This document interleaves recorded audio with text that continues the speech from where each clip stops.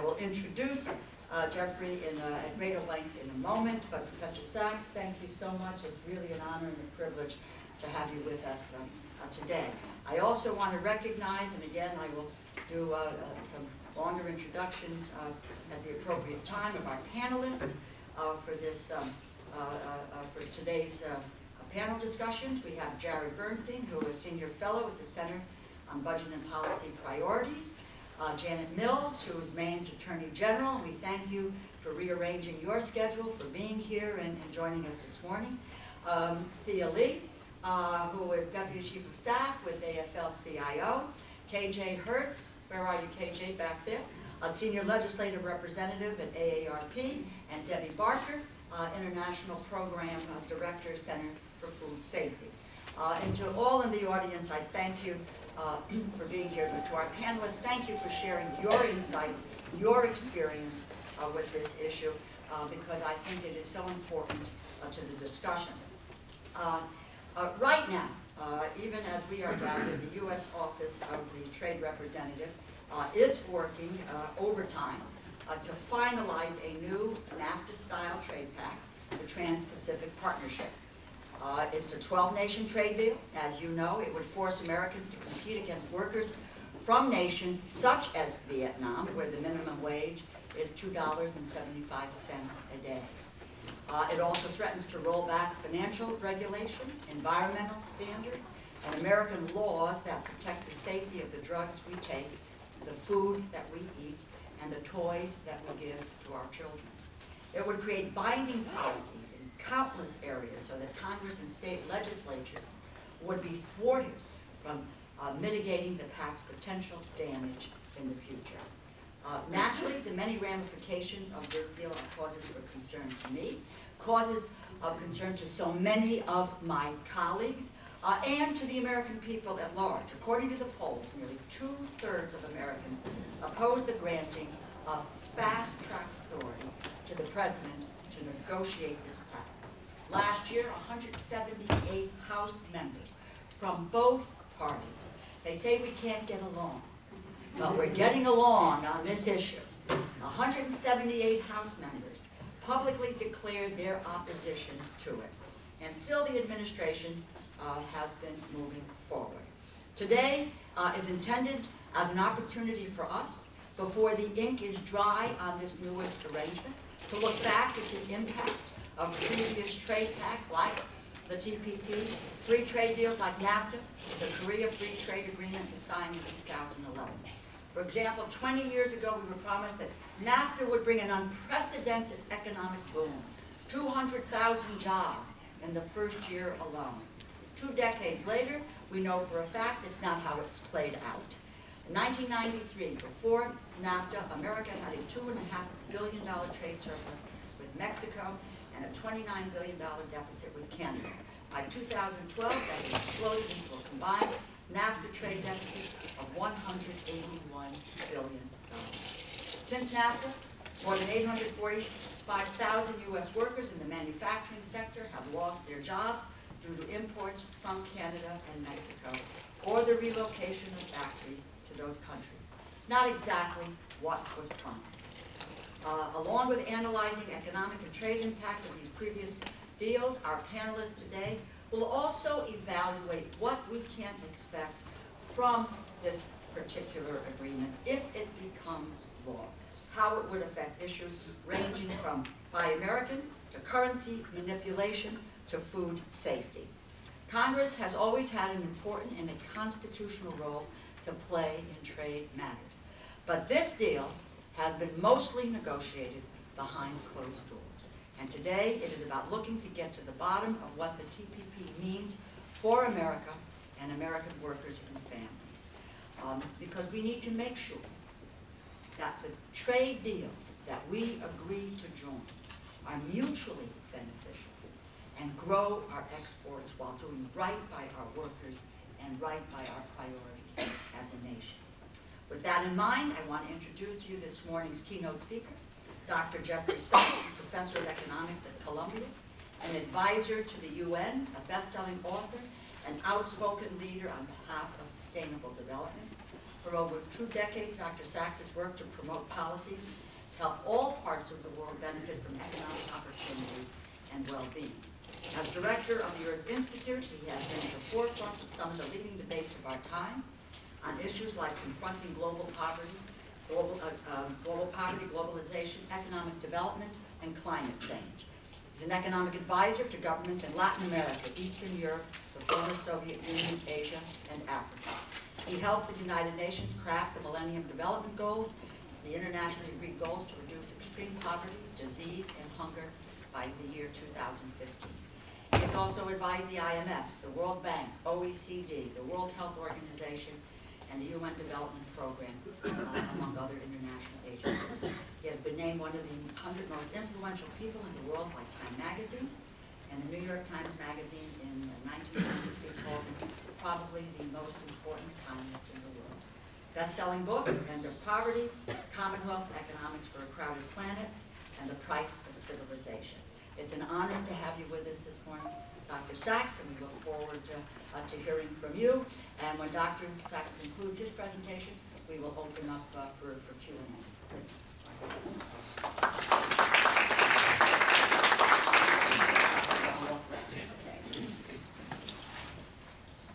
Congresswoman, thank you so much, and thank you for holding this forum, which is extremely timely and indeed very important. The United States is engaged, of course, in 2 major negotiations on trade and investment, both the TPP and the TTIP, the Transatlantic Trade and Investment Partnership. These are extraordinarily important. I wish we knew more about them. They're also secret. There are leaks. There are snippets. There are people here who are engaged in some of the negotiations, but the public is not engaged. So a lot of what we say is a bit speculative. The fact that the public is not engaged means that we should worry, because we do know that when things are managed in secret, as these negotiations have been, it's the organized and powerful interests that by far dominate the proceedings. These are largely industry and lobby-driven activities. They are not yet in any way proved to be in the interest of the American people, and this is a matter of significant concern. This is called an international trade forum, but we should be clear that it's an international trade and investment forum, because perhaps at least as much as trade, it is the opening of the world in the last 30 years to financial flows and foreign direct investment that have reshaped the world economy. And these 2 treaties are primarily investment treaties, even more than trade treaties. Though trade is an issue, the regulations and procedures and standards governing international investment are also very much at stake, and in many ways extremely worrisome. Let me start with a very general economic proposition, and that is that international trade and investment can be a force for mutual good of all parties, in fact. But a second proposition that's sometimes forgotten in the rah-rah of free trade rhetoric is that simply open trade or open investment by itself has no guarantee of meeting the criterion of raising well-being broadly, much less across the board.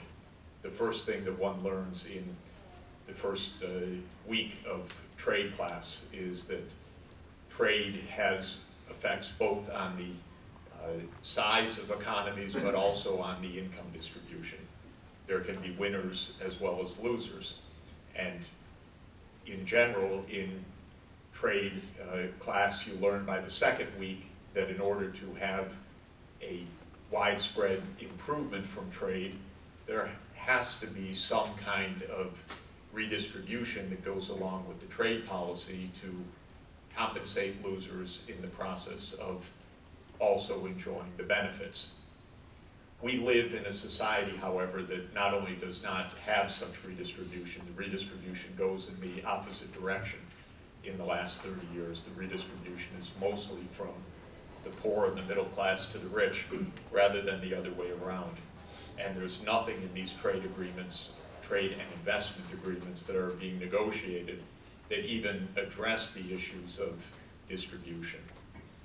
The second thing that one learns in trade theory is that in a world of many so-called market failures, externalities, spillovers across borders, and these come in many shapes and forms. They come in financial crises, they come in the form of environmental crises, they can come in the form of health crises. Trade by itself does not necessarily improve the situation if these spillovers or external effects are also not being addressed. And therefore, when President Obama talks about TPP and TTIP being 21st century trade agreements, the starting point should be that the phenomena of globalization more generally, the extent of financial crises, the growing environmental catastrophe worldwide, of climate change and loss of biodiversity, the crises of international disease, such as we now have with Ebola in West Africa, need to be not only considered as footnotes, and they're not even that in any way, but they need to be in the forefront of our international economic relations. In other words, trade and investment treaties need to work for solutions in those areas, and certainly not to exacerbate these crises. I would say from all that we know, and unfortunately I can't tell you that I know the latest script of either of these treaties. I do not. I have not read a copy of the 29 chapters of TPP. I do not know what's on the negotiating table, but from what I do know, we have a lot of reason to worry that all of the considerations that make international trade and investment potentially beneficial are not being joined by the kinds of policy measures that are needed to ensure that they are in fact beneficial. So I don't want to come here in the guise of anti-trade or anti-investment. I want to speak in a position of what I think is responsibility to core goals, to core standards of fairness, to environmental sustainability, to narrowing income inequalities that have reached historic highs in our country and that will be exacerbated by many of the things that are proposed by at least some of the actors right now. And in that sense, I can't support either of these negotiations with what I see now. I think that they would distract us from the more important global issues. I don't think they rise close to the standard of being 21st century trade and investment agreements, not even close. They are very much 20th century agreements which were already out of date by the time they were negotiated. This is a NAFTA treaty writ large, or this is the same kind of negotiation that we've had in many other cases. Our country has not taken up the leadership on income distribution, inequality, environmental degradation at a global scale, the global health crises adequately, and so on. So let me make a few observations and then recommendations. First, let's keep in mind in our own rhetoric that these proposed agreements are mostly investor protection agreements rather than trade agreements. There are trade elements in them, but this is mostly about investor protection of property rights of investors, of prerogatives of investors, of IP of investors, of the regulatory environment of investors, and so forth. Recognizing that, we have some reasons to support some of these issues, but a lot of reasons for worry. Because it's not true that everything that is in the investor's interest is in the worker's interest. It's not true that everything that's in the investor's interest is in the broad interest of the American people or the people in host countries where American investment may be going, or in the same way, investment that could be coming into this country. So we're talking about mainly investment rules and trade, which is already quite liberalized in the straightforward trade manner, doesn't change all that much from what we know of these treaties. These are basically not trade agreements, they're basically investment agreements. Second point is that I see no evidence that these proposed arrangements focus on the great challenges of sustainable development, which I believe to be the core challenges of our time. By sustainable development, I mean the triple challenge of economic improvement, social inclusion, and environmental sustainability. These treaties do not focus on the challenges of poverty. They do not focus on challenges of inequality of income and its sharp rise in the last generation and its continuing rise even in recent years. Nor do they focus on the issues of the environment, except perhaps in a negative way, I would say. There is purportedly to be an environmental standard here, but I worry more that investor prerogatives will be given preference over environmental needs. And there's very little to really give us confidence that environmental issues are at the forefront. If they were, I'm sure that most of the supporters of these agreements on the Republican side would be against them for all the wrong reasons. But the fact that they're so enthusiastic is because there's very little protection indeed for the environmental issues. A third point, which has become notorious in these agreements, which I think is notorious correctly, is the whole issue of investor-state dispute settlement. And to my mind, it is quite alarming that the administration seems until this day to be pushing something which more and more observers, participants, legal scholars view as out of control. So as I'm sure that most or all of you know, there is an investor-state dispute settlement mechanism proposed in both TPP and TTIP.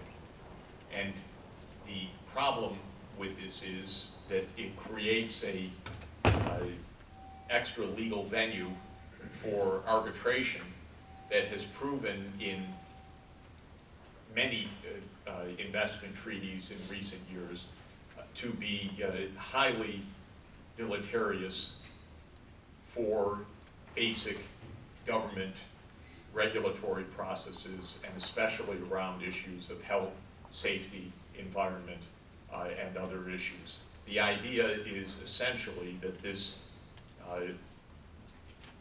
new mechanism, or the mechanism proposed here, which is already part of many bilateral investment treaties and some multilateral investment treaties, is giving more and more power to investors to challenge general government regulatory actions, not breach of specific investment contracts, but general regulatory and legislative actions on the claim that those general regulatory or legislative actions are against the interests of the investors and somehow therefore violate the implicit standards or guarantees that these investors have vis-a-vis the host countries.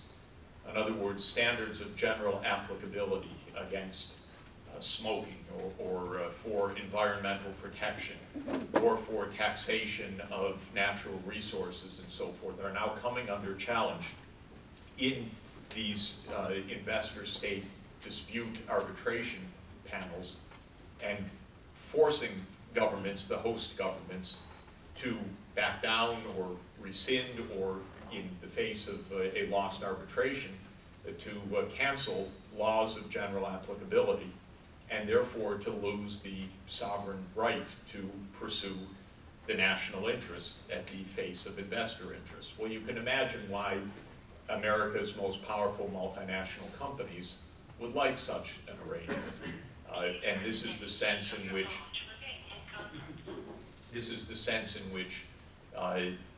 these treaties really are investor treaties first, and trade treaties a distant second. This investor-state dispute clause has been widely attacked. It is, the German government has spoken out strongly with strong reservations about it. Legal scholars across the United States more and more are expressing alarm at how these clauses have gotten out of hand, given absolutely unjustified and dangerous power to investors vis-a-vis the state. Yet, as far as I know, and since I'm not an insider to this, I don't know for sure, but as far as I know, the United States government continues to press this clause till today. I regard that alone as reason to oppose both of these treaties. If this remains in place, it is absolutely in the wrong direction. And these clauses have proven to be increasingly dangerous, and we've heard, at least I've seen publicly, no response to this at all. Fourth, as the Congresswoman rightly stressed, this entire process is non-transparent. And this is why TPA should absolutely never be accepted in this context. But I think in the end, it's why both treaties, or both partnership agreements are likely to go down as well. Because the idea that the administration is just going to present a completed document to the public and then basically say, even if there isn't a TPA formally, well, take it or leave it, we can't really negotiate this, is in the end, I believe, going to be politically toxic and for all the understandable reasons.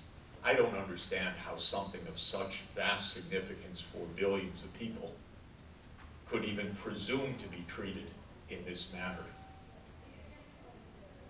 One could imagine that negotiations over very specific tariff rates or very specific numerical clauses in some of these chapters could be held privately.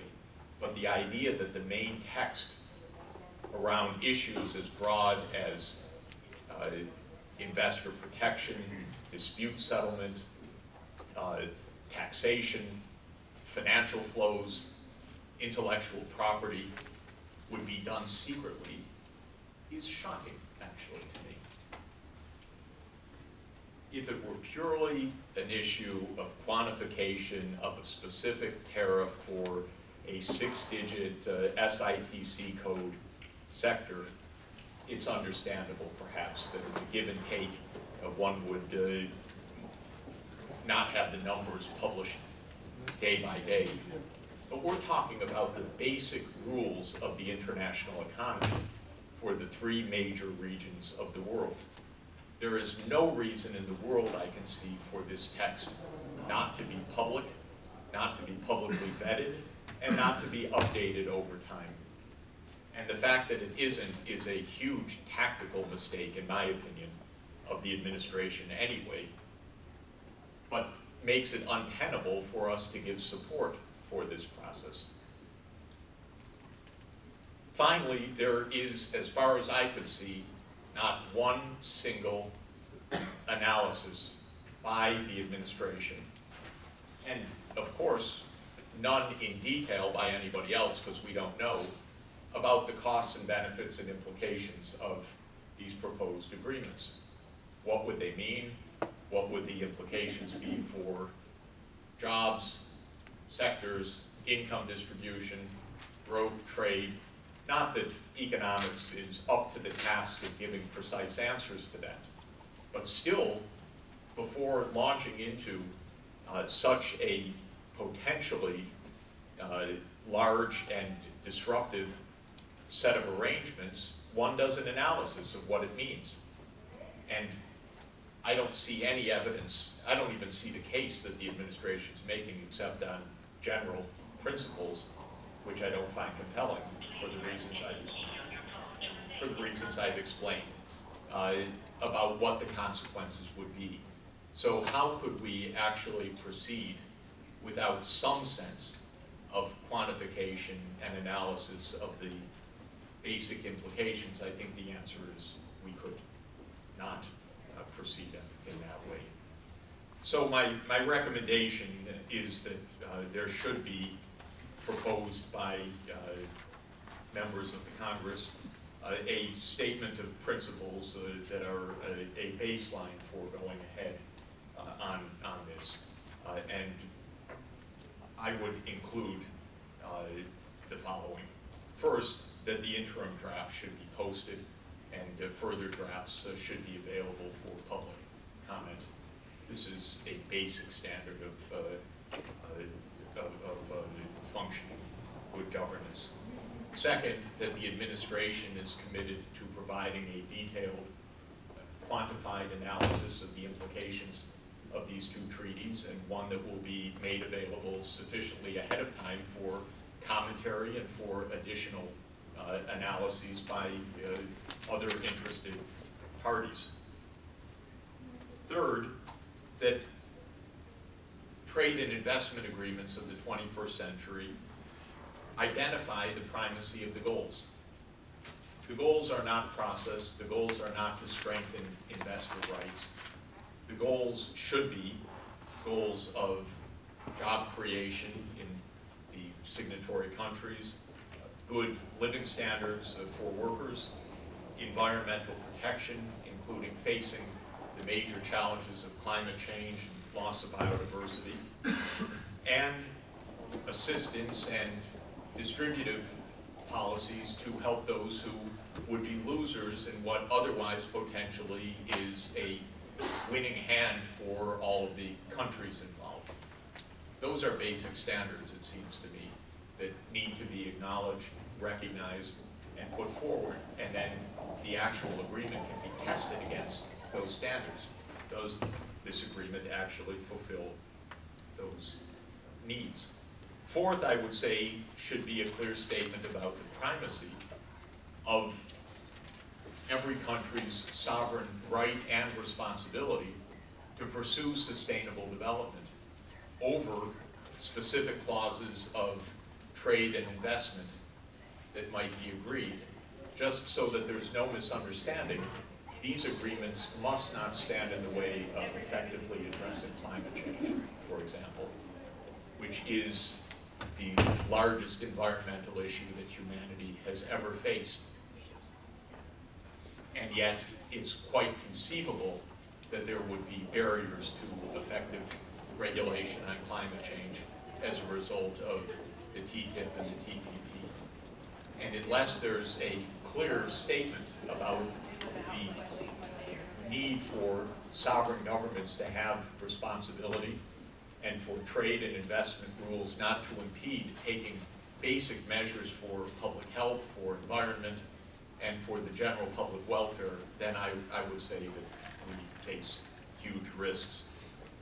Fifth, and in that same regard, either the investor-state dispute settlement provision is dropped altogether, or it is dramatically limited in scope and application in line with many recommendations that have been made by the legal community, by exhaustion clauses on state law, as some German government officials proposed, and so on, and that that proposed new provision should be scrutinized carefully by the legal community and by the practitioner community.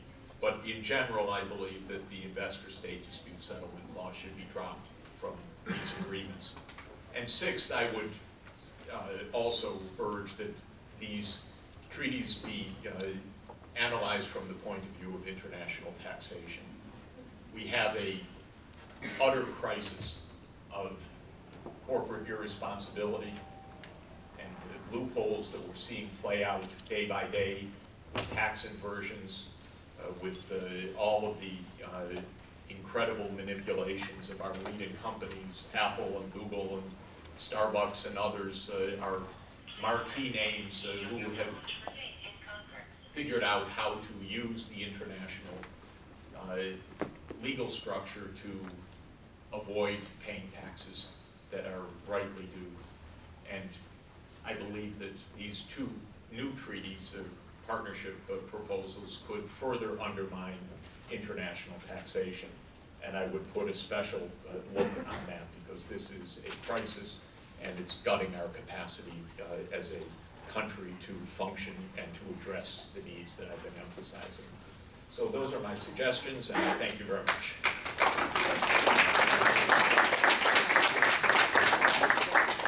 Thank you very, very much. And while you don't know the ins and outs of that treaties, I can say that it's absolutely true for members of Congress. It's been the most incredible experience for all of us to be in a situation where we do believe we have jurisdiction here, the constitutional court, and yet we have been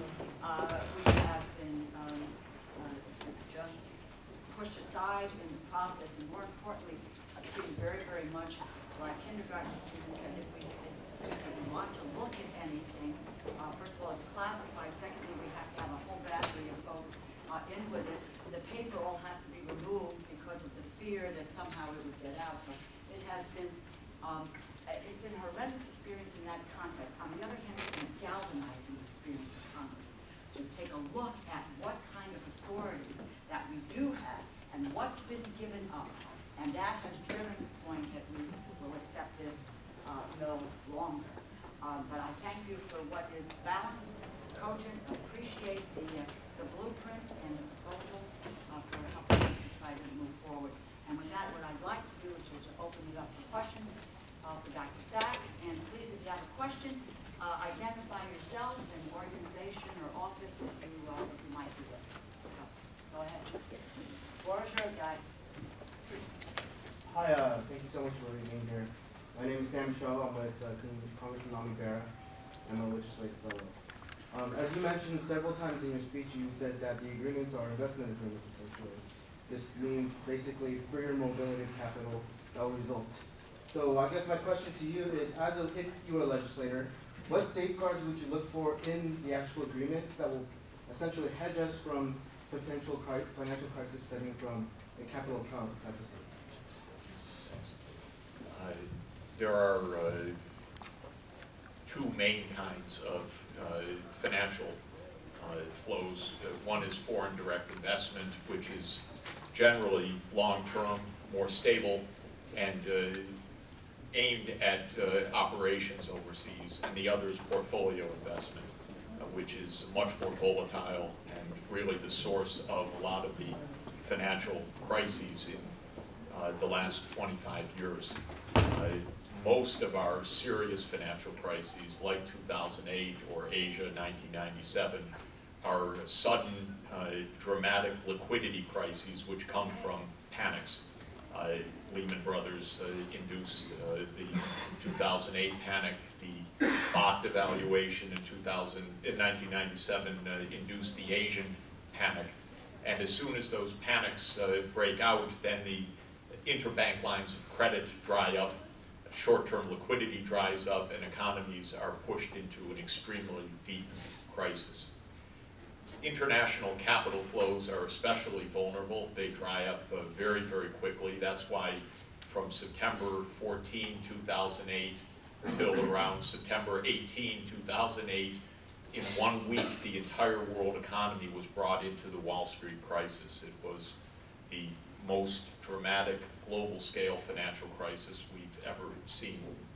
And, well, certainly the fastest, because even the Great Depression rolled out over the course of 2 years with the bank failures, whereas this dried up international liquidity in 1 week. I'm quite sure this is not being addressed in this treaty making because there's just very weak governance about these issues in general. And the economics profession is not so good on these issues because mainstream macroeconomics isn't about this. And there's a lot to say, but the idea that we just push for liberalization of cross-border finance without due regard for the safeguards needed for liquidity crises would be adding fuel to this fire. And so there are many questions about how long-term foreign direct investment should be handled. That goes to questions of income distribution, labor standards, environment standards, and so forth, the things I talked about. The short-term portfolio flow, to the extent that that is pushed in these treaties, for example, general clauses that capital markets should be liberalized. We don't know. I don't know what's in these clauses, but if that were the nature of these clauses, it would add danger and fragility to the world markets rather than stability. To get stability, one would need a rather thorough, which we're not going to get from this administration or in this context, a rather thorough structure, bulwark, to be able to both prevent and face these liquidity crises. But after 2008, we did not make any deep reforms on international financial liquidity management, I would say, only very ad hoc measures, and they won't be part of this treaty. It's too complicated. So this treaty may be neutral on this subject, possibly negative by just opening up more without the safety net underneath it, but it will not be positive and constructive on this.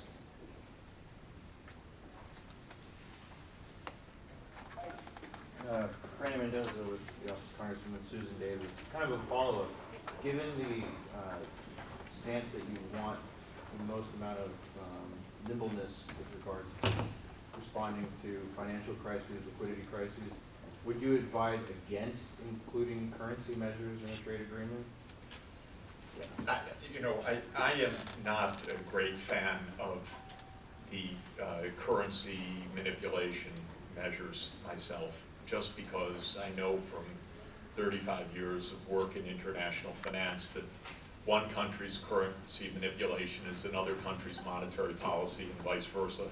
And the standards of what this means are, in my view, not so easily defined. Some of my best friends in Congress view otherwise, so I don't want to push the point too hard, except to say that I do not believe that these are the places for the currency issues to be resolved. I think that a reformed international monetary system and using the institutions of the Bretton Woods, especially the IMF framework, is the place where those issues should be taken up. There was good reason in 1944 to vest the exchange rate issues there. Things have gotten a lot more complicated since 1944. Then it was just trying to think about how to reopen an international monetary system. Now we're managing and not managing well, a global financial market of trillions of dollars of transactions per day. And so in this sense, we're not up to it yet. That's why we have these very deep periodic crises and do not believe they're under control. This has been, I've been working in those fields for more than 3 decades, and we have not made institutional progress on this in a deep way. I personally wouldn't put it in here. It's just not the place to handle this, in my opinion. and we need a multilateral framework to handle exchange rate issues. When it's purely done in a bilateral way, it's easy for the two to say, you're unfair, you're too weak, you're manipulating, and I think in the end it's actually not so fruitful. In general, it's disappointing that after the 2008 crisis, we didn't have a major, clear sense of overhaul of these issues. They're not easy, but they were beyond the reach. I'm going to, Roger, let me make it a quick how are you, and because I'm going to get on to the next panel, so you go ahead. I don't know. Roger Hickey, Campaign for America's Future. Thank you for being here. Thank you for speaking out, especially in this place. Thanks for your 5 points of disagreement. Can you tell us what you think these two treaties' impact would be on the ballooning U.S. trade deficit? No, because I haven't seen the treaties. I really feel that it's very hard to give a quantification on that. On general principles, I would say that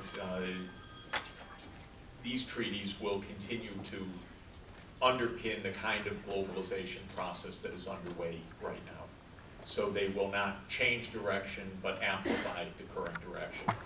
I'm not against all aspects of the globalization, I have to say, and I do believe, by the way, in foreign direct investment, international production systems, cross-border investment, and so forth, and I see it also as a way for poor countries to develop. But I am completely against the kind of arrangement we have now. In fact, it's my great disappointment because I helped to bring globalization through my own efforts and advisory work over the years.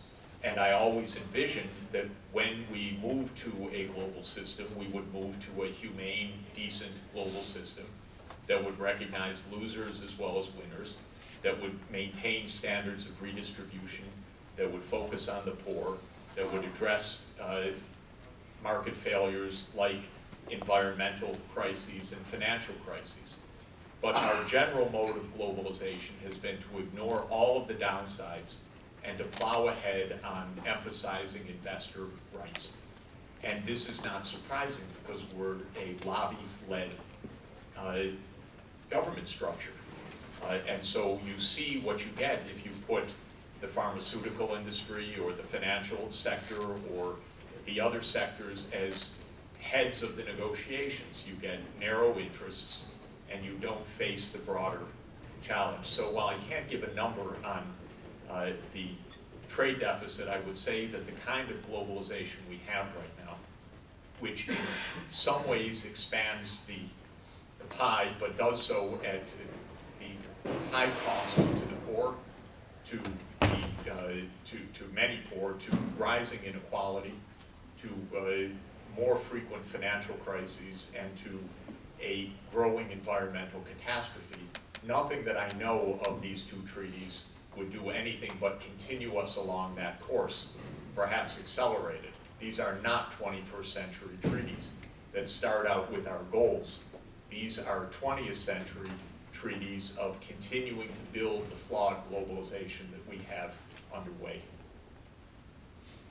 Thank you very, very much, Professor Sachs. I wanted to say thank you for really setting up the structure, which is the topics for the next panel will join us, and with Bernstein and income inequality. We are going to be talking about the investor-state issue, and we're going to be talking about later and the environment. But thank you for the clarity of thought and helping to set us off this morning.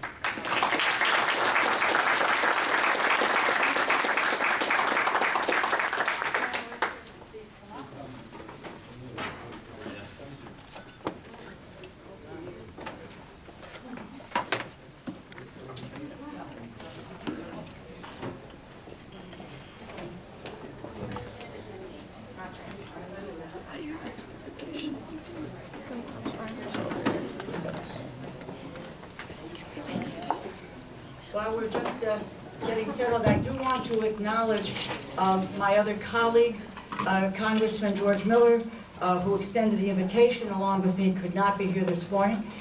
We will seek Congresswoman Schukowsky in a bit, Congressman Pocan, but a host of members who have been engaged and involved in this effort.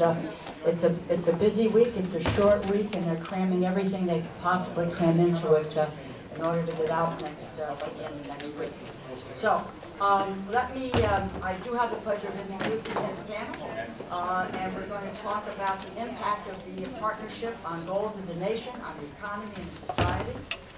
Jared Bernstein, who is a senior fellow at the Center on Budget and Policy Priorities, will give us an overview of how past and present trade agreements affect job creation and income equality in America.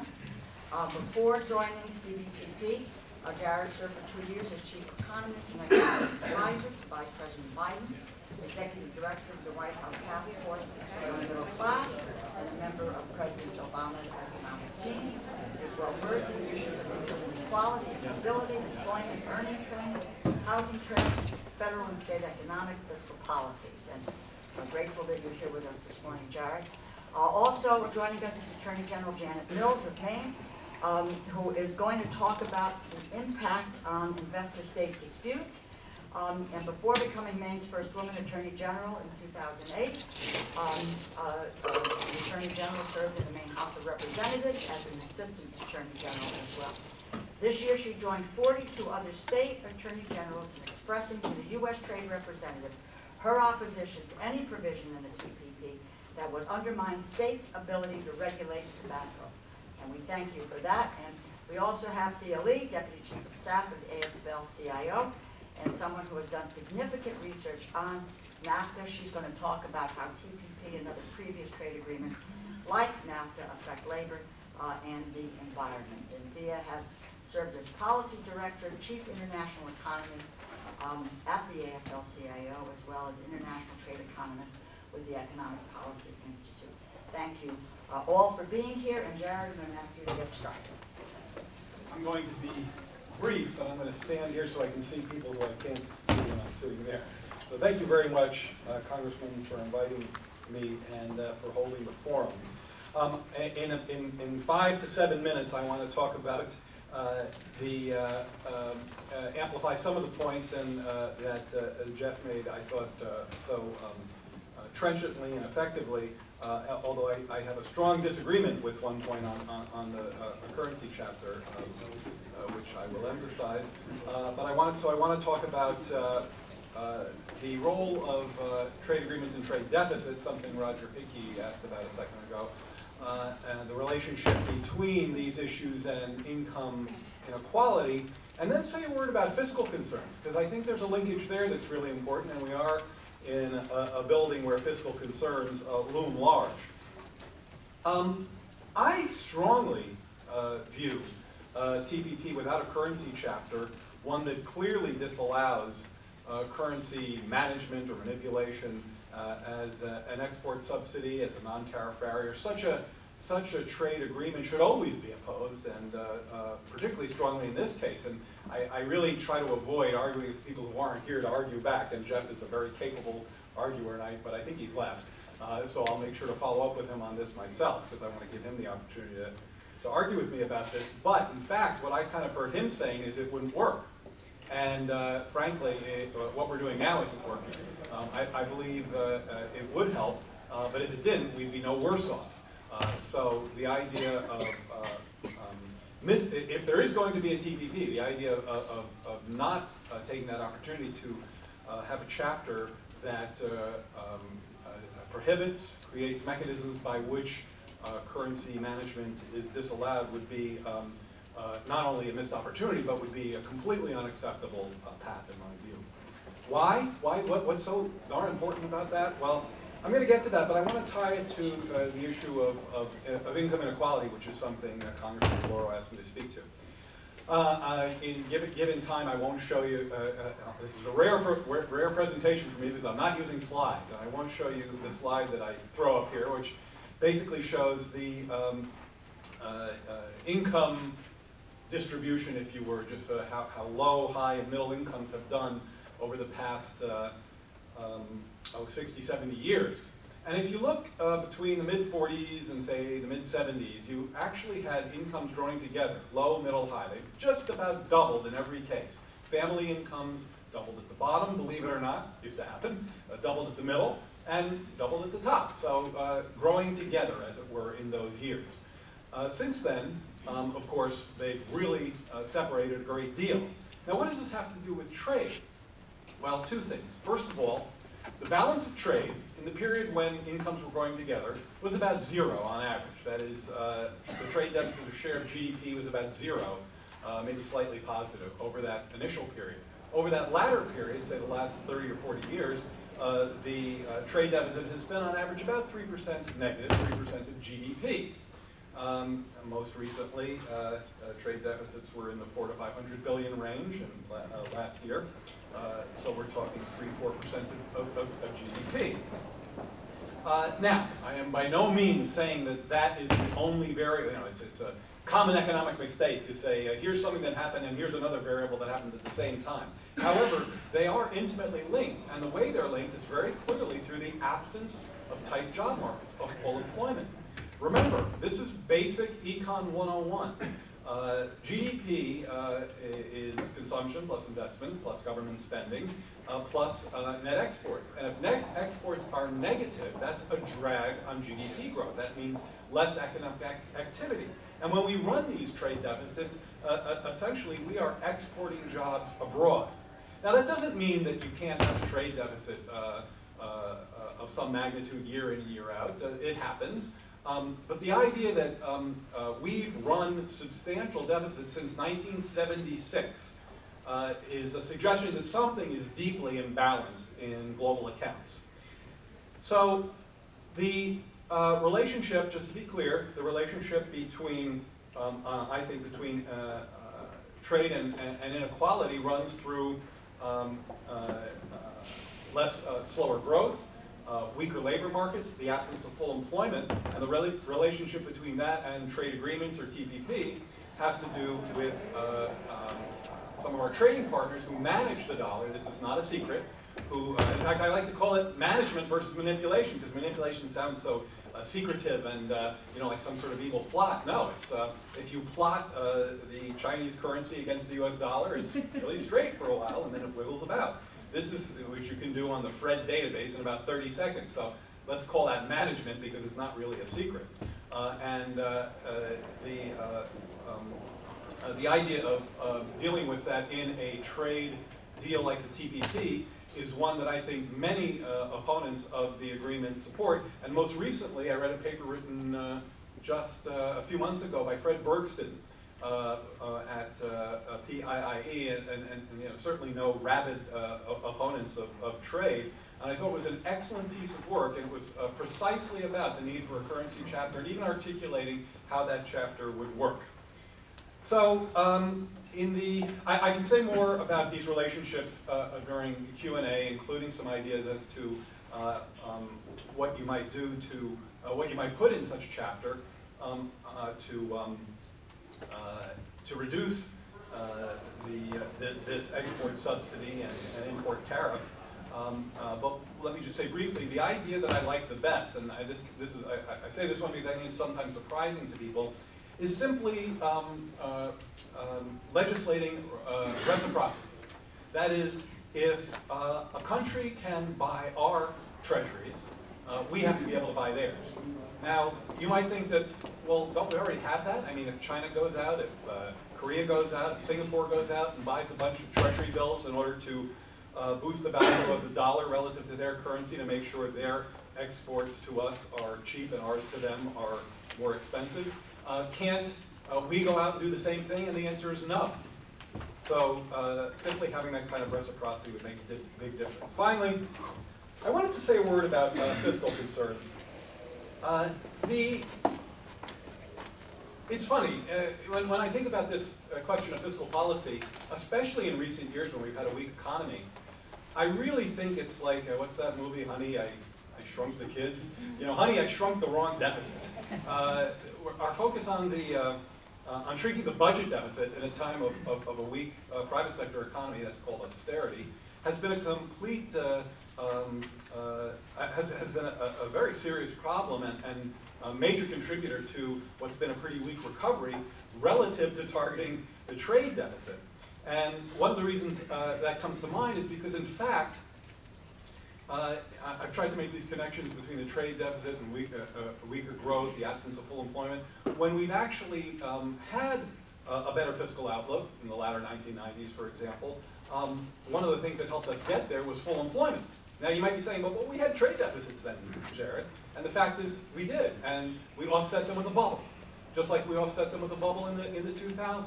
If you're running a trade deficit of that magnitude, you either have to offset it with a bubble, with a big budget deficit, or you have to live with higher unemployment.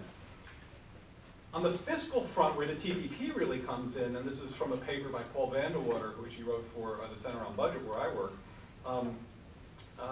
the concern there is that the TPP would restrict Medicare's ability to limit the prices it pays for, say, Part B beneficiaries by allowing drug companies to challenge some of the payment policies that now hold down the costs of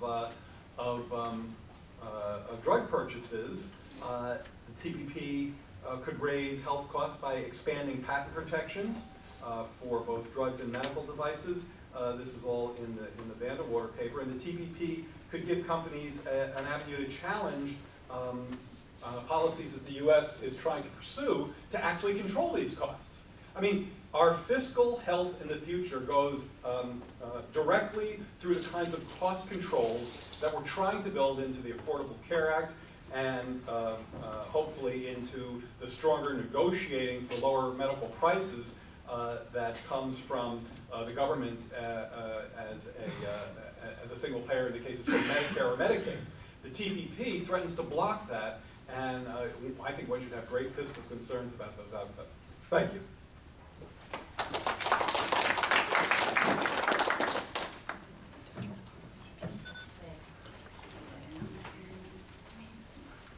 Thank you. My name is Janet Mills. I am the Attorney General of the state of Maine. And I'm pleased to be here. Thank you for inviting me, Congressman, Congresswoman DeLauro. And I've practiced law for 38 years, civil and criminal. I was previously the elected district attorney for 3 counties for 15 years. And I'm in my 3rd year as Maine's Attorney General. Also served 6 years previously in Maine legislature. Maine is very proud of being ahead of the curve when it comes to consumer protection laws, when it comes to protection of our natural resources, labor management relations, at least up until recently, and health and safety regulations. As the chief legal officer and the chief law enforcement officer for our state, I'm troubled by the impact of international treaties which threaten the ability of our states to regulate activities in our jurisdictions and to enforce our duly enacted laws to protect the public interest. Everything we've done for the last 60 years is threatened by certain trade agreements that are negotiated in secret, adopted without amendment, and enforced without fairness. This backdoor bartering is selling states' rights down the drain. It is risking the public safety regulations we've had in place for decades, with the additional risk of losing more American jobs, losing market share, losing business, losing dollars and cents to other countries. Chapter 11 of the North American Free Trade Agreement has become the model for other trade agreements, unfortunately, providing a procedure for investors based in other countries to challenge state laws and regulations. The investor-state dispute settlement procedure you've heard about. And regulations that affect the investor's way of doing business here can be challenged. Even so far as to challenge state court judgments, maybe federal court judgments for all we know, in a way that is wholly unavailable to United States citizens or to businesses based in our country. The U.S. Trade Representative has stated that investor-state arbitration is very important to the negotiation of trade treaties. He claims that arbitration provides investors in foreign countries with such basic legal protections. He assures the public that the United States and its foreign partners will continue to enforce regulations in the public interest. I am not as confident. Recent history makes me suspicious. The Conference of Chief Justices, judges from across the country who rarely dabble in trade policy, are also suspicious. They passed a resolution 2 months ago urging Congress and the U.S. Trade Representative not to allow foreign investors any greater substantive and procedural rights than those that United States citizens and businesses have.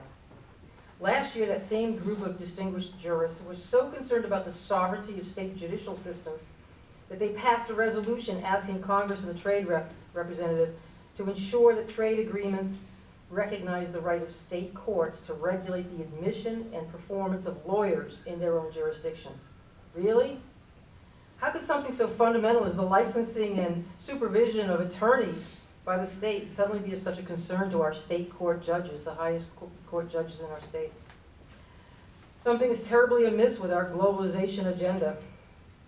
In my own state, our Maine Citizen Trade Policy Commission, which has been in existence for 10 years now, it's a bipartisan commission, they recently looked at the effect of trade agreements on agriculture. Contemplating the proposed Transatlantic Trade Investment Partnership, TTIP, and the proposed Trans-Pacific Partnership, TPP, now being negotiated without public input, as has been mentioned, folks in Maine have expressed deep concerns about our ability to protect food safety regulations, public procurement programs that favor locally grown foods, for instance, geographical indications, or GIs, which brand products such as Maine lobster based on their place of origin and their reputation for quality, and even our state's milk price supports program, which sustains our dairy farmers. All states should share these concerns, and not only for farmers. In a 2012 assessment, our same bipartisan Maine Citizen Trade Policy Commission expressed urgent concerns about the enforcement of our tobacco laws, pharmaceutical pricing and marketing, and general government procurement regulations. Nationally, we attorneys general have led the fight against big tobacco to protect the public health. The Master Tobacco Settlement Agreement of 1998 created new protections regarding marketing tobacco to children and other advertising abuses. We're all familiar with that now. It's become part of our culture. Banning tobacco, Joe Camel and all that kind of thing. We banned it. State and local regulations also target tobacco in licensing, taxation, minimum age for purchasing products, retail display regulations, fire safety standards, minimum prices, and more recently, indoor smoking regulations. All of these important public health protections, I believe, are in jeopardy because of various trade agreements either now in effect or now being negotiated. These concerns are not merely hypothetical.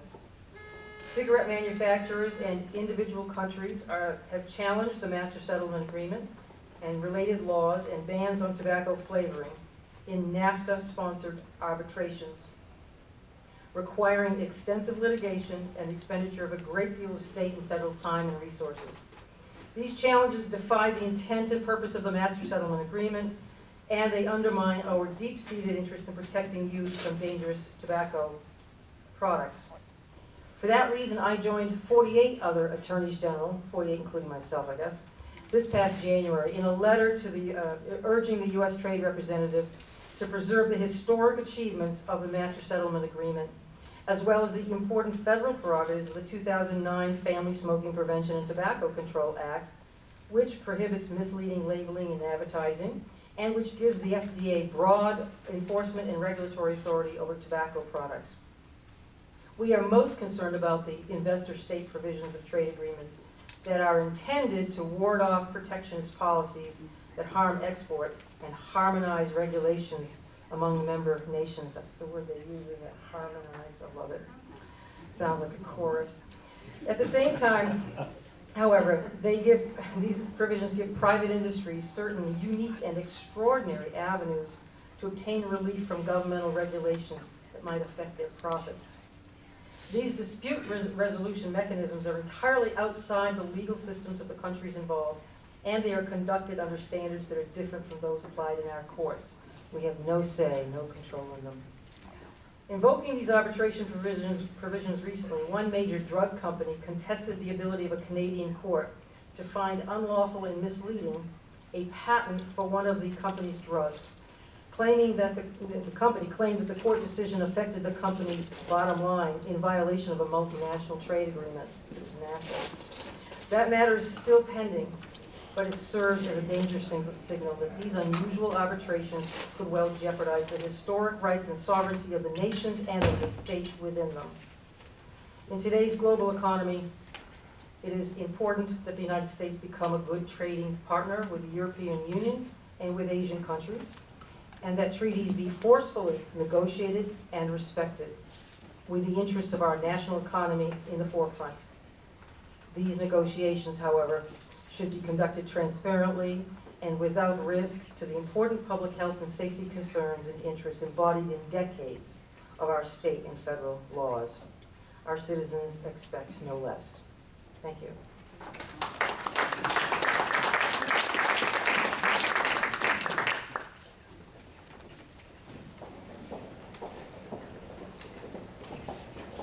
Good morning, everybody.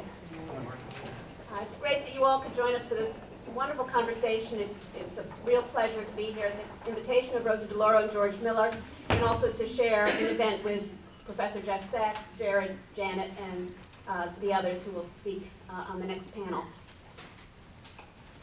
Jeff and Jared and Janet, look at that, the J's, I think I should rename myself, laid out the broad likely impact of TPP on wages, inequality, investment, what the big picture is in the context of our current economy, where we are and what we need.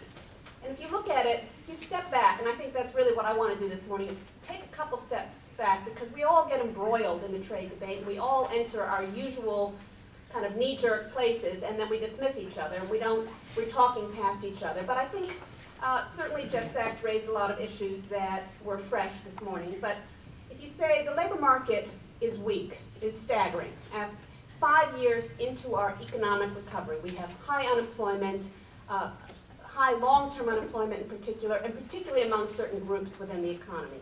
We have inequality reaching grotesque levels, as Jared and Jeff Sachs both pointed out. And we have corporations amassing both economic and political power at the national level and at the global level in an unprecedented way, pushed along by corporate finance changes and other things. But I think we all can agree, and we can see that dynamic, that power begets more power. And that's certainly one of the points that Jeff Sachs made about secrecy benefiting those who are in power. And so if you say, what do we need today? What kind of trade policies do we need today? Do we need policies that will exacerbate inequality, further empower multinational corporations over communities, and weaken our democracy? Well, I can answer that question. No, that's not the way we need to go. We need to think differently about what we're asking from our trade policy, what we want, and whether this agreement, TPP and TTIP, are going to address those concerns. And of course, we start out from the point that TPP does not exist yet. It's being negotiated, and theoretically it's still fixable. And I think that's an important point, certainly for us in the labor movement. If we can fix it, we want to fix it. We want to use our voices to make this a better agreement. We know we're going to have to live in the world that results from it. But the truth is, the negotiations have been going on for almost 6 years, and they now involve a dozen countries. And even though many issues are still not resolved, we do know that our government has already put on the table its negotiating language in most of the areas that concern us. And it's inadequate. It's just not right. They're not on the right track. They haven't stepped back. There's no innovation, there's no creativity, there's no new thought that has gone into this. And the problem is, too, that the language our government puts on the table in many areas is the high watermark. It only gets worse from there. And I don't know about you, but I've seen a lot of these trade negotiations, and I've never seen our government go back and improve its language after it's been put on the table. And in many cases, it gets worse, because you know what happens when the negotiations are tough, which these are, and they can't reach agreement. It's the middle of the night when deals are made and concessions are made. And my experience on this is that I can already feel the bus tracks on the back of my shoulders, because who gets thrown under the bus when you need that last minute deal? You've promised you're going to wrap up the deal by this year, and it is often us who get the shaft in that case. But labor and environmental groups have submitted literally hundreds of pages of recommendations, concrete, specific recommendations on how to fix this trade deal. We took this seriously. We believe in it. We wanted it to be better. And I have to say, very, very few have been incorporated into the text that the US government has put on the table. And that is a bad sign. And it's true that there have been lots of consultations, and some of you, particularly congressional staff, may have heard Ambassador Froman or others say they have spent hours and hours meeting with labor and environmental stakeholders, and it's true. And I so appreciate the time, the courtesy, and the professionalism of the U.S. Trade Representative's Office. It's great. But at the end of the day, we are not keeping score of the number of hours of consultation. We want to see our ideas and our perspective reflected in the actual agreement, and that is where this falls short. So if we step back, as Professor Sachs said, and say, what do we need from trade policy in the year 2014? We want good jobs at good wages. We want respect for international workers' rights, both here in the United States and in our trading partners. We want something approaching reciprocal or balanced trade, as Jared pointed out. And we need to think about what are the incentives that would support, encourage, reward companies that put good jobs in the United States, pay decent wages, abide by international standards and U.S. laws, so that we can have, what do they call it, the insourcing or the reshoring or the support for current producers of both goods and services. We want healthy communities, and we want regulatory structures that both preserve our democratic decision-making processes, as Janet said, but also the integrity of the consumer, the labor, the environment, and the public health protections that we have in place. We don't need a trade agreement to tell us we need to weaken our environmental protections or our consumer protections or our labor protections. We don't need that. We have a political system. It's called democracy. It's called the Congress. It's called the branches of the U.S. government. And so why do we put ourselves in a position where a foreign, unaccountable, international dispute settlement panel that we have no access to, that we have no control over, is going to undermine the decisions we made in our own democracy? We also need domestic policies that support these kinds of incentives. We need to invest in infrastructure and skills. That's a domestic question, not an international question. And we need to support government purchases and a tax code, as Jeff and Jared said, that reward good jobs at home and reward good behavior of companies. We haven't done any of that. So we haven't put the domestic policies in place that would support a competitive U.S. economy in the 21st century. And we've put in place trade deals, we're negotiating trade deals that actually undermine our democracy and that undermine our ability to provide good jobs at home. So Jared talked about currency, and I agree with Jared on this one. I disagree with Professor Sachs.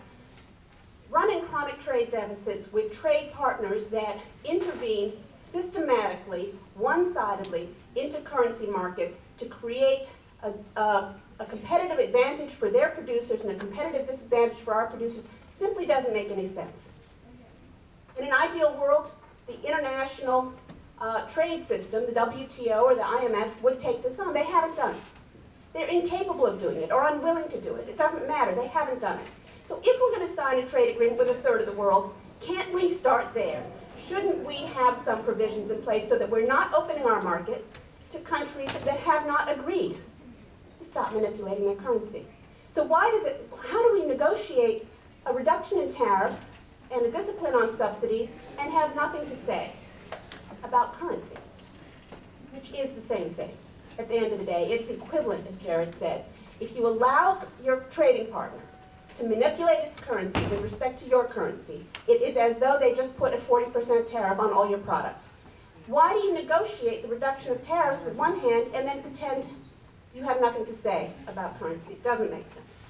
Second of all, on investment, and Janet covered this really beautifully, and as did Professor Sachs.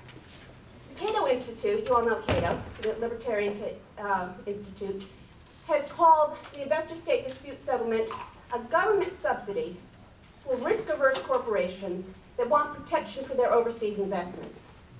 That is the way to look at the investor-state. You have a company that wants to move abroad, but it's worried that maybe they won't be treated fairly in foreign courts. That's a worry.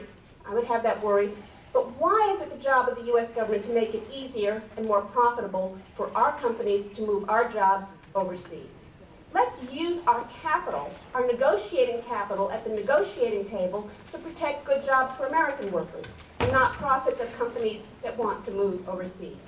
Doesn't make sense. On procurement, Rosa DeLauro mentioned Buy America policies. These are some of the most popular policies we have in place, where we use the power of government purchases either to create good jobs at home or to promote certain policies, environmental recycling or minority set-asides or small businesses. We use our government tax dollars for all sorts of reasons. And yet when we enter into trade negotiations, it is understood that we're going to limit our ability to use that. We are the United States of America. We spend a lot of money on government purchases. Why shouldn't we use government purchase to create good jobs at home? The American people want it. It's unpopular in trade negotiations. It's unpopular with our trade negotiators. But it is something that most countries do, and we are systematically chipping away at our ability to do that. The labor chapter. Labor, this is really important, that since NAFTA, we've had a big debate in this country about using trade agreements to protect the internationally agreed upon rights of workers. Freedom of association, the right to bargain collectively, and prohibitions against child labor, forced labor, and discrimination in employment.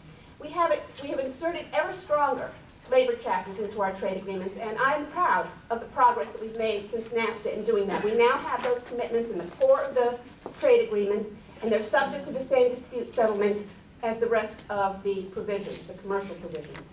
And yet, they aren't good enough. And we know they're not good enough because you can look around the world and you can see that there are countries with whom we have these agreements and we are not able to enforce the core workers' rights, either because the government lacks the will to do it. It's been 6 years since we filed a Guatemala labor rights case where workers are being murdered for organizing unions, for trying to bargain collectively. They're being murdered, the government has done nothing, and it's taken our government 6 years to respond. That's not enough. That's not adequate. Colombia, we have a trade agreement with Colombia, we have a labor action provision, and yet we still are failing. So we need more resources, we need fewer loopholes. We have submitted a lot of ideas about how we could strengthen the labor chapter. It's not that we have to start over, it's that we need to press further. We need to do better than we've done in the past. And we need to think about what are the entry criteria, what are the baseline criteria that a labor chapter can only do so much. You can tell a country that there's a commitment to the core labor rights, but if you have a country like Vietnam that doesn't have free, independent, democratic unions, you're not going to fix that basic thing with a chapter in a trade agreement. You need your government to say basically, that a country that's so egregiously out of compliance with basic labor rights really shouldn't be in these negotiations. Or we need a much longer, we need a different process. So let me, Brunei, Malaysia, a big problem. One last problem with TPP, and that is what they call the dock-on provisions, which means that once this agreement with 12 countries is done, any country that walks through the door could, in principle, say, I want to join as well. And they've assured us that Congress will get a vote on adding additional countries. But they haven't told us, are there any baseline criteria? Does the country have to be a democracy? Does it have to have basic workers' rights and human rights? Could any country walk through the door and agree to sign on to the agreement that has inadequate enforcement protections? What are the entry criteria? And what are the processes? So in many ways, TPP, not counting TTIP, could be the last trade agreement we ever negotiate. Because if you have the dock-on procedure, why would you negotiate a new agreement when you just bring countries into the one that's there? And this means that, the progress that we've made over the last couple of decades has been largely because after we finish one negotiation, we try to improve and strengthen and fix, certainly the labor and environment chapters over time, because we learn from them. It's going to be very hard to do that if TPP becomes the dock-on. And it's essentially permanent. You really need to think about it as permanent because although it is theoretically possible to abrogate a trade agreement, it has never been done. And so you have to assume that whatever you put in place in 2014 or 2015 is what you're going to live with. So let me just end with one little anecdote for you, or a little comparison. If you are in the market for a new television set, and you think to yourself, well, the last TV I bought really didn't work out. You know, they promised I was going to have XYZ, great color, great picture, great sound, great everything else, and it was a terrible television. It, you know, sparks went out when I plugged it in. I couldn't get reception. I couldn't get, the picture was blurry. I had, you know, big gray things on the screen. And so it failed to meet the promises of the last time around. So I go back into the same store, and they tell me, we have a great product for you. Oh, it's much better than last time. Don't worry. Don't worry. It's not going to do anything that that last TV did. It's going to be so much better. So I say, well, can we see it? Can we take it out of the box? No. Can we try it? Can I plug it in? No. So you can't take it out of the box. You can't plug it in.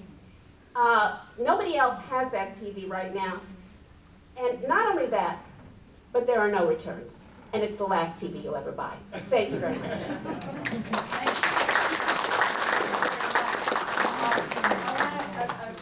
Take a couple of questions, but I also want to introduce colleagues who have come in. Paul Tonko from New York, Congressman Paul Tonko, Congresswoman Jane Schakowsky from Illinois, and Congressman Mark Pocan from Wisconsin. Unbelievably committed members who have been working on this issue for a long time. Let me just ask for, it was great panel presentations. Thank you very, very much. It just summed it up beautifully.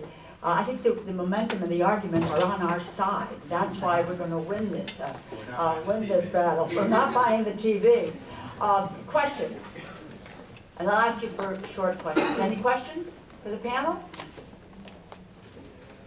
Well, yeah, that's wild. It would take, but let me finish this up.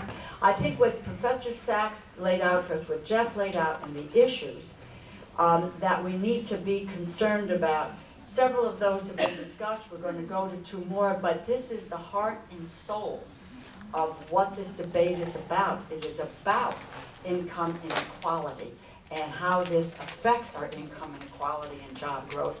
It is about abrogating the regulations that our states have put together and giving sway to corporations and to industry to take charge in these areas. And it is about what happened with labor and workers' rights and how that is contributing to where we are. And as a nation, our goals have got to be preserved. We've got to lay out those goals as we walk into these trade agreements, and not just how to figure out what those goals are after these pieces are on the table. Thank you, three of you, very, very much. And I'm going to ask Dan and Mark to come up and introduce our two panelists. We're going to talk about the pharmaceutical costs and prices and AARP, and also to talk about food safety.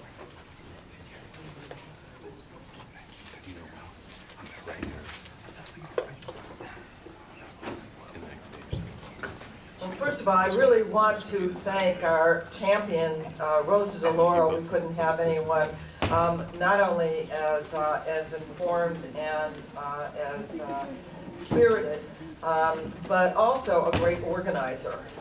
And Rosa has really brought us all together to do that. And George Miller as well, what a voice. We're going to miss him so much, but even now he's still fighting. And thank you so much for our panelists. This is going to be a fabulous panel. You know, we all know that these trade agreements have worldwide implications, but some of the implications that they have on our daily lives are not as well known as some of the things that you've heard. Many of us have been working with state legislators and expert groups on the potential health impacts, the health concerns that we have about TPP, and they're very serious. Extension of patent limits, restrictions on policies designed to increase affordability, the provision of special legal rights for large pharmaceutical companies to challenge those policies could result in significantly higher drug prices, not just overseas, but here at home as well. So I'm very excited that KJ Hertz, senior legislative representative from AARP, have you ever heard of them? Okay. We'll be here to discuss this issue. I've had the privilege of working with KJ not just during his time at AARP, but when he was Deputy Director of Public Policy and Legislative Affairs at the National Association of Area Agencies on Aging. Mark is going to say a few words about Debbie, and then we're going to get going on this really important panel. Thank you. Well, thank you, Jan, and again, thank you, Rosa, for putting this together. This is an awesome chance for people to hear from real experts in this area. You know, I'm a new member of Congress, but I spent 14 years in our legislature and had a union printing business for the last 27 years since I've had hair. And so I've watched over the years jobs leave and go overseas from the people that I buy from, because we help source a lot of American-made and union-made products through my business. And we've watched this trade deals and what it's meant to jobs across my state of Wisconsin. And one of the areas that I think really has been highlighted with these trade deals is the problems with food safety and what that means, especially with Malaysia and Vietnam, E. coli, drug residues, salmonella, things that, quite honestly, you almost never want to eat shrimp again in your life if you hear some stories from Rosa. I'm very careful now when I eat. But we are fortunate to have a national expert when it comes to food safety. Debbie Barker is the International Programs Director for the Center for Food Safety, and previously she was the co-director of the International Forum on Globalization. It's a think tank that analyzes and critiques forms of economic globalization. She worked there from 1996 to 2008. She's authored The Predictable Rise and Fall of Global Industrial Agriculture. She's authored papers for the United Nations around food safety. She is the expert when it comes to food safety, and it's a real honor to have Debbie Barker with us as well. So that's our panel, and we really appreciate your participation. Thank you.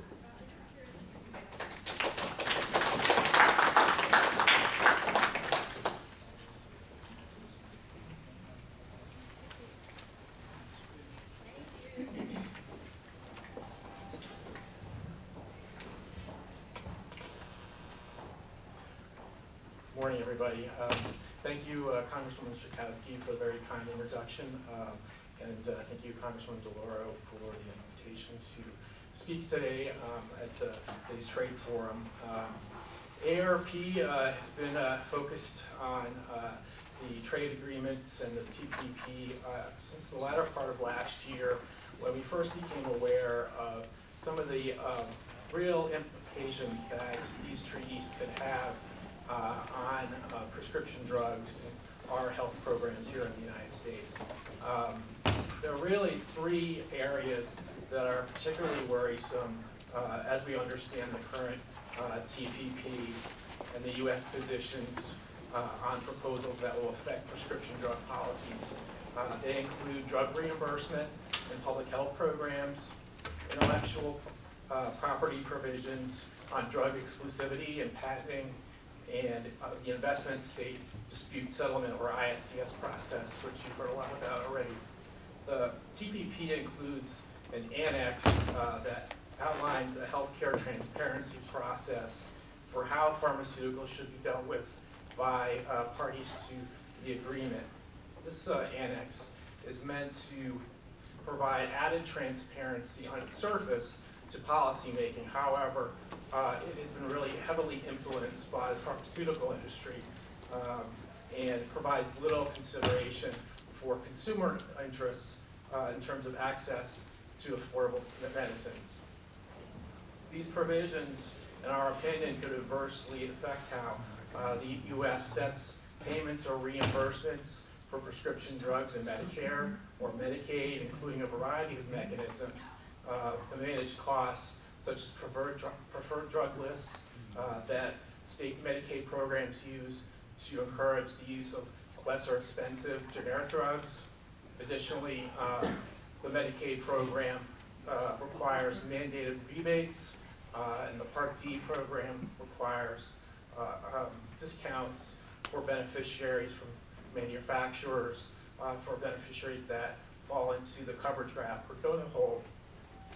There is the potential that these policies and others that Congress will pursue in the future could have to lower drug costs, could be restricted if the USTR agrees to principles as part of this annex that would do little to ensure the availability of safe, effective, and efficacious medicines that are affordable. We also understand from the USTR that this part of the agreement, this annex, would, Part B would be expressly covered under this part of the agreement and would be subject to its transparency and review commitments and bound by its policy restrictions. This is a particular concern because there's growing evidence that the Part B payment methodology for administered outpatient drugs could be improved to enhance cost containment efforts.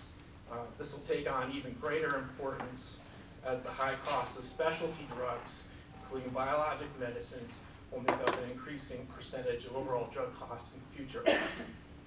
Second, the U.S. is advocating for new protections for biologic drugs in the intellectual property chapter that would tie the United States into 12 years of data exclusivity, or 8 years more than is currently allowed under U.S. law. This is cause for great concern since many have advocated for shortening the period of market exclusivity from 12 years down to 7, including President Obama in his own budget proposals recently. AARP opposes any additional exclusivity for biologic medicines, whether data or market. As biosimilars become available in the United States, it is critical that Congress not be tied into 12 years and can pursue or consider policy changes that will allow these less expensive follow-on biologic medicines to come to market sooner. We are also concerned by proposals in the intellectual property chapter that would greatly expand on minimum international standards for domestic patent protections beyond what is now included in the WTO TRIPS agreement. As we understand this proposal, it would lower the standards for patentability, which could really hamper the efforts that have been made by TPP parties to curtail evergreening of drug patents, particularly for products that do not demonstrate a clear, significant advantage or effectiveness over the reference product. Explain evergreening real briefly. Evergreening is a tactic that's done by drug makers making small changes, not to the active ingredient to the medicine, to extend their patent period. Third, we have deep concerns about the ISDS process that's been mentioned before, which is part of the investment chapter, which would allow corporations to challenge countries over laws or regulations that hurt their profits. ISDS would allow global pharmaceutical firms to challenge mechanisms that state legislatures, the Congress, or public agencies use to manage pharmaceutical spending in public programs. For example, a pharmaceutical company could challenge a state's Medicaid preferred drug list or utilization management tools that limit access to a certain medicine under specific circumstances. If adopted, the President's own proposal to establish drug rebates under the Part D program for low-income beneficiaries could be subject to an ISDS challenge. A perfect case in point, as I believe was mentioned before, is Eli Lilly's ISDS challenge under NAFTA against Canada for revoking 2 patents on drugs, Soterra and Zyprexa. Eli Lilly has failed to demonstrate the long-term utility of these 2 drugs as required by Canada's patent law. As a result, Eli Lilly has filed challenges seeking $500 billion in lost profits on these 2 medicines. With TPP being a multilateral trade agreement, the potential for more of these challenges by pharmaceutical firms over a range of their current policies that seek to contain prescription drug prices cannot be really overstated. As the trend of ISDS claims continues to grow and has grown significantly over recent years, the threat of these claims can be expected to have a real chilling effect on potential new laws or regulations to control the growth of drug costs and public programs. In conclusion, each of these three areas of the TPP represents a concerted effort to constrain the ability of governments to negotiate or set rational drug prices in health programs. They are policies that favor the pharmaceutical industry and fail to give equal weight to consumers' need for accessing affordable medicines. They also fail to address the need to put our public programs on a more sustainable financial path. Thank you very much. I'd be happy to take any questions.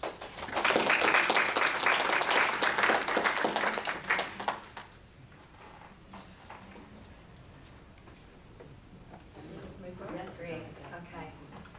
Thank you so much to Congressman for organizing this, and to the members who are here, and for the generous introduction, and thanks for having Center for Food Safety be part of this discussion. Apologize if my voice is a little raspy. I think I over-cheered for the Nats last night, perhaps, but I'll stick with this.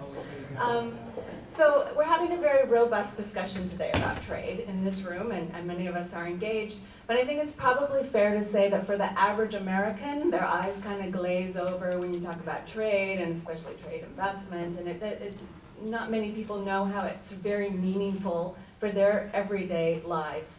And I would submit that food issues really provide, excuse the pun, the good entree to demonstrate very concretely how trade policies are relevant to everyone every day. And, we talk about these, well, I refer to them as our modern day trade agreements of these last few decades, the NAFTA, WTO, et cetera, that they really have little to do, as we know, with the historical role of trade, negotiating tariffs and quotas. We've covered that before. And instead they focus on what are known as non-tariff, what negotiators call non-tariff trade barriers. But as we know, what they call non-tariff barriers are really democratically constructed social, health, food safety laws, many hard-fought, gained battles in this, domestically in this country, that are intended to safeguard our citizens. So, for example, corporations may view food or nutritional labeling as a barrier to trade if the standards are higher than corporate interests would like. Under TPP, for example, food labels also could be challenged as trade barriers. I just also wanted to mention where people have been talking about the TTIP as well. We just recently published this, which very much details all the threats under the TTIP, and a lot of them are more focused on food than, perhaps are more specific than what is in the TPP. So there are copies out there too as well on the table. We wanted to, the Attorney General for Maine referred to the harmonizing.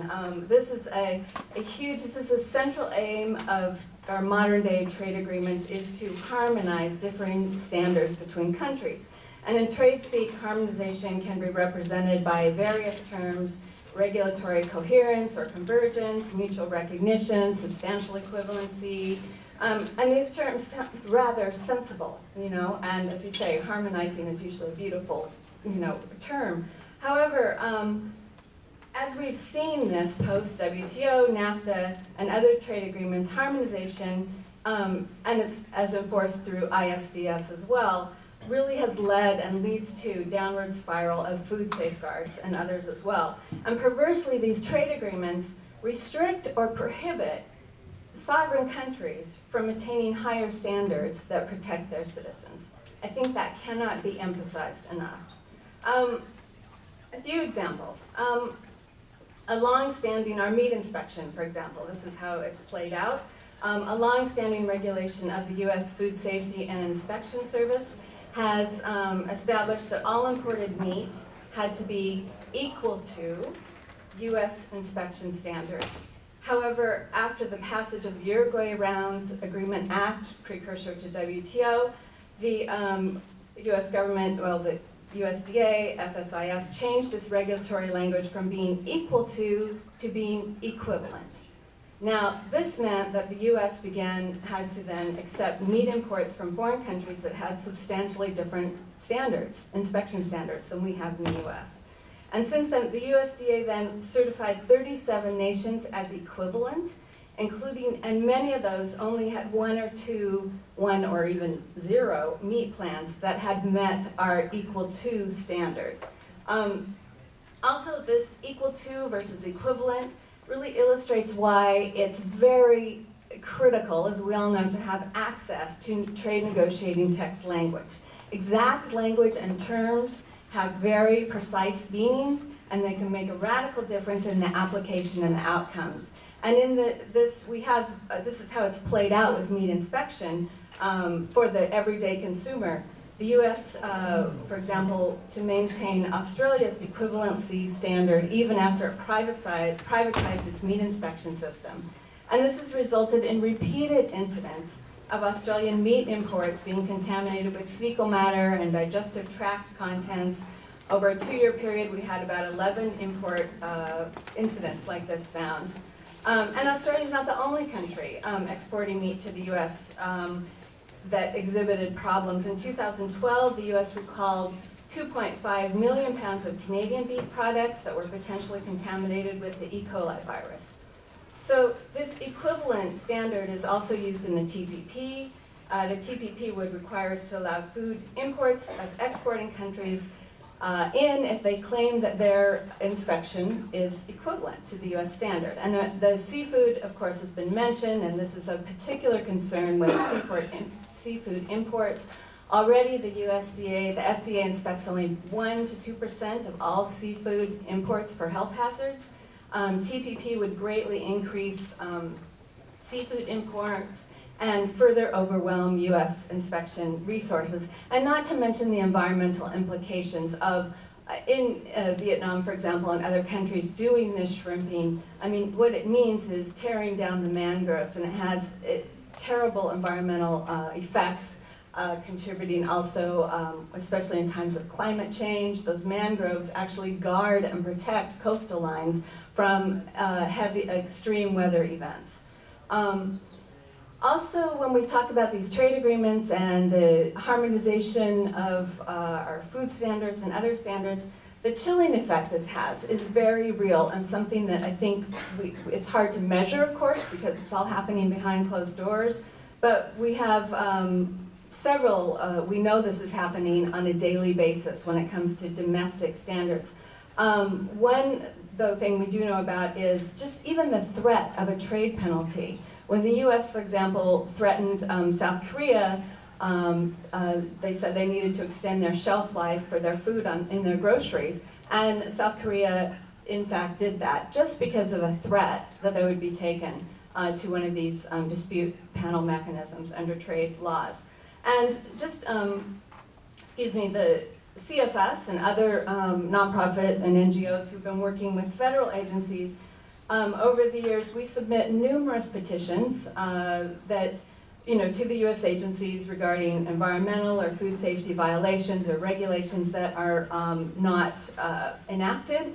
And in private, we're frequently told that the agencies just don't respond or feel hampered from responding because they are constrained by trade agreement policies, and they just really don't know how to enact certain policies under domestic policies that we have in law. And finally, speaking of chilling, I just want to have a quote by an attorney representing the Ethel Corporation. This is a case under NAFTA where Ethel Corporation sued Canada via NAFTA for its ban on MMT. It's a gasoline additive with known neurotoxins. And after losing the initial case in the NAFTA, the Canadian government settled. It issued an apology to Ethel. It awarded $13 million in compensation, and it rescinded its ban. But at the time of the settlement, an attorney for Ethel said, quote, It wouldn't matter if a substance was liquid plutonium destined for a child's breakfast cereal. If the government bans a product and a company loses profits, the company can claim damages under NAFTA. Quite chilling. Other challenges, as we know, have impacted food safety and public health standards. We could talk more about that after the meeting here. Just then to speak in closing about transparency in the democratic process. Of course, we've all emphasized it's so important to have these trade texts available for all the reasons that have already been said. And as noted, the meaning and impact of trade agreements depends on their precise language. And those with access are able to comment and have meaningful input. And we know that industry right now is given more access. For example, in the TTIP, there are probably 550 to 600 just industry representatives who are having access and input to the TTIP negotiations. And even our elected officials are hampered to see the text. This is certainly not transparent, certainly not democratic. And at times we even know that industry writes portions of these trade agreements. For the WTO, for example, we have a quote from a former Monsanto official. He explains how this happens during the negotiation of the WTO's intellectual property rules. And he says, quote, industry has identified a major problem in international trade. They were restricted by their intellectual property rights access. It crafted a solution, reduced it to a concrete proposal, and sold it to our own and other governments. The industry and traders of the world have simultaneously played the role of patients, the diagnosticians, and the physicians. I also find that rather chilling as well. Trade agreements affect billions of people, and we believe that publishing the text are essential if they're going to maintain any credibility that it is a democratic or transparent process. We believe that instead of promoting a race to the bottom in standard setting, trade agreements should set minimum standards for critical issues such as food safety and public health standards, and then allow countries to set even higher standards to protect their citizens and the environment. And we advocate for the right of sovereign nations and their elected officials to enact good governance and set high standards and practices that ensure safe and sustainable food for all citizens. And when it comes to food, it's just a crazy system today where we have ships passing in the night with light goods. You know, apples from Washington State are being shipped to New Zealand, and New Zealand apples come to our grocery store. Sometimes I can't even find an apple from the United States, which is astounding to me.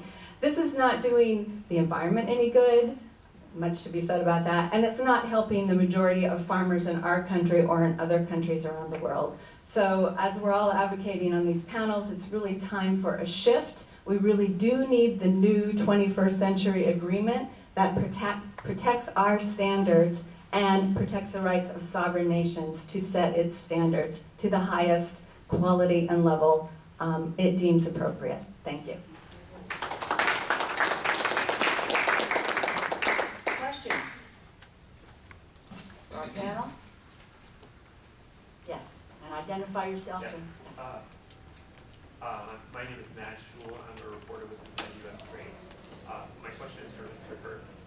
I know that you all, like you mentioned, you've been increasingly involved in TPP issues since last fall, and one of the main points that you mentioned was ISDS, and you were worried about how that could impact drug public health programs. And I know that you guys have met with USTR on that issue, specifically about investment, and recently sent another letter to USTR to follow up on that visit. Have they given you any sort of reassurances, or considered maybe excluding these type of programs from ISDS? What's been their response to your concerns on that one particular issue? And I apologize, I'm Joyce Rogers with AARP. We did not know the press was going to be here. Okay. I'm going to ask that you follow up with our press shop. Okay. I apologize. That's fine. Yeah, a follow-up with our press shop, and I'd be happy to talk with you. well, I want to just ask the Attorney General with regard to that question. What happened with the 48 attorneys general that just have asked about this issue. Do you have a response, or do we have any? We got a response, but not from the U.S. Trade Representative. We got a response, oddly enough, out of the blue from the National Association of Manufacturers. This is about the tobacco issue. How they happen to become a pen pal of ours, I don't know. But regardless, they said, oh no, you're all wrong. No legitimate public interest regulations limited by traditional trade provisions. And this relates to the pharmaceutical issue as well. They absolutely oppose any exclusions, product exclusions in the trade treaties.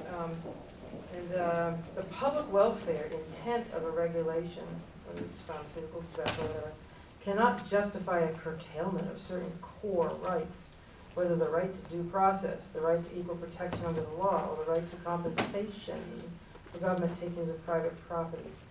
I think they missed the mark. I don't think they understood what we're talking about. But they actually, for whatever it's worth, that interest group, which seems to be very involved in the negotiations, is absolutely opposed to excluding pharmaceuticals, tobacco, health regulations, making any specific exemptions.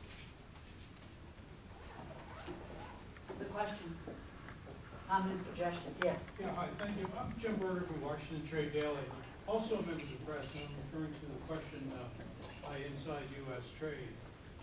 If that was a legitimate question, I don't see, and this is a public forum, why can't we get an answer for you if you can say you don't know? Why exclude the press? Again, I apologize. My name is Joyce Rogers. I'm the Senior Vice President of Government Affairs at AARP. I was not informed that press was going to be here. It is our mistake. Follow up with our press shop.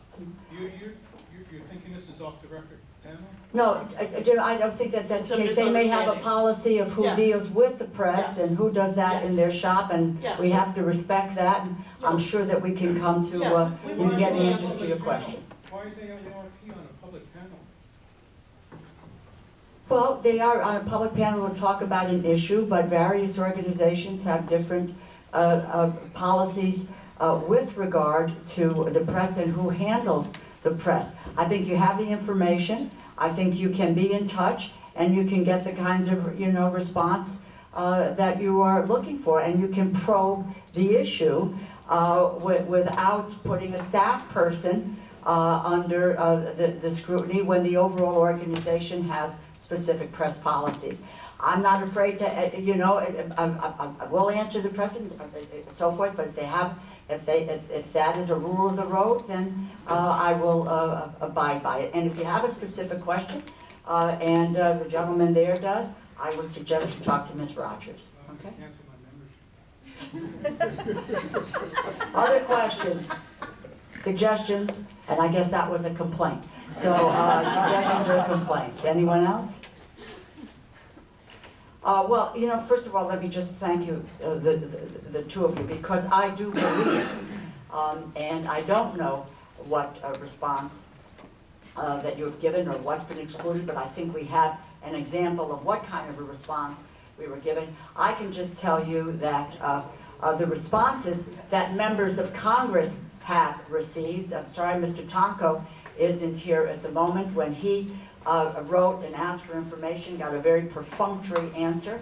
Our questions have not been answered in a fulsome way as we've gone through this process. The two areas that you both have covered, I think, are critical to the public's understanding of what this issue is all about.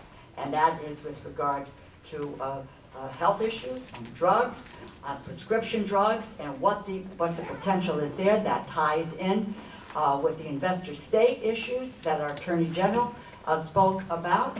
The food safety issue, an area in which I've spent a lot of time and focus on, and I have fought over and over again with regard to moving from equal to equivalency, because even when there is an audit of one or two of the plants in the foreign country, and whether they pass muster or not, they always pass muster, that once you grant equivalency, any plant can then export to the United States, and we have opened the floodgates. What we try to do here today, I want to thank you all, and thank you all for hanging in and staying up through the end, and I want to thank our panelists all. But we try to set the stage with Dr. Sachs, who I think laid out these issues in a very, very cogent way, and then try to focus in on some of the areas that are really the heart and soul of where we want to go. That's the income inequality issues, the labor rights, the environment piece of this, the investor state piece, what we're doing with regard to health and prescription drugs, and food safety. And then we also brought up the issue of the currency manipulation and a good back and forth piece on that and discussion about that. This is very, very critical. I think for the very first time in a long time, members of Congress are deeply engaged in this effort. We want to recapture what our responsibility is in this regard and understand what this means to working people in this country, poor people in this country, the future economic growth of this nation, and all of those issues that are external, like food safety and health and so forth. And for us to abdicate that responsibility, in my view, means that we really don't belong here.